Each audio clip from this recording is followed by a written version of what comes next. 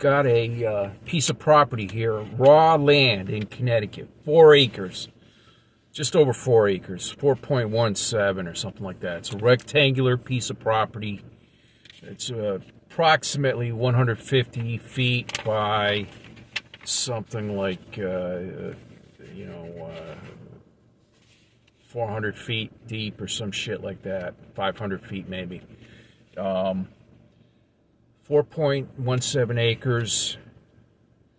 It was sold back in January of 2006 for $120,000, believe it or not. So the owner lives in Manchester. It's a guy about 64 years old. He paid $30,000 an acre for this property.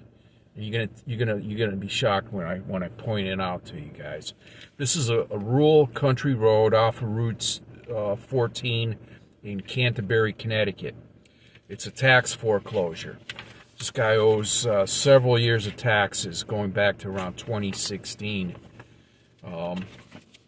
Taxes as of August 31st amounted to $8,700, so probably closer to $9,000 now on the taxes owed. The attorney filed an affidavit as far as wanting legal fees, handling the auction. He wants about $3,700. So you figure the opening bid on this will be about $12,000, $13,000, which, considering the property is appraised at around $68,000 and that the guy paid $120,000, $13,000, $14,000, $15,000 might be a cheap deal here. But let me show you what this looks like here, guys. Where's the reverse here? Come on, guys. Well, I'll show you what it looks like. So that's the country road we're on here, guys. And that's the fucking property there. You got about 150 feet of road frontage here. And it goes back. It does drop off some. Maybe a 25-degree drop. And part of the property is in a flood zone. The furthest away from the road here is in a flood zone. So maybe 20-25% of the property you cannot use. Does seem to be a bit of traffic here. There's a lot of old farms here and stuff on the road, but this particular piece of property is overgrown. It was previously zoned for single-family single-family residential.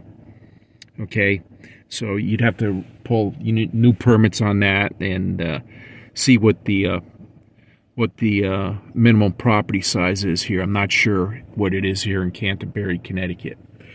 But the road is, it's a pretty quiet country road. There's old farms up and down. A couple nicer houses, a couple shittier houses on here. So I'd say it's on a 1 to 10 scale as far as the location. I'd call it maybe a 5 or 6 at best. You have to do a lot of cutting here to establish a site to build the property on. Even just to put a fucking camper down, you got to cut your way through here. So, 4 acres in Connecticut, going to be auctioned. Let's see here.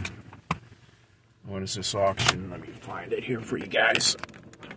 Sorry about that. Just happened to be driving by here and I pulled this. I think it's in December.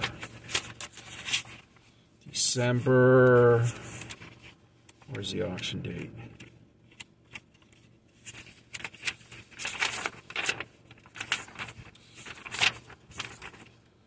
Auction date, I think it's something like December 14th, thereabouts, so about a month and a half away. The guy hasn't paid the taxes in something like 6, 7, 8 years.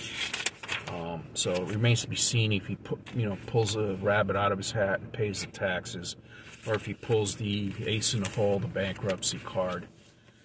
I don't know. I don't know what the guy's plans are. You can always do that at the last minute. Some of them do that here in Connecticut. That stops the sale flat. and then it could still be sold down the road. But that's how we operate here in Connecticut. We got this old land here. You know, probably this was once farmland that's been overgrown. It is on like a 100-year flood zone running through it. Not through all of it, just maybe at most a third of the furthest back. So 4 acres in Connecticut, going to be auctioned off in December. I'll put a link once I post the video in the description as to the auction particulars if anybody's interested in this land here in Connecticut. Okay, guys, thanks for watching.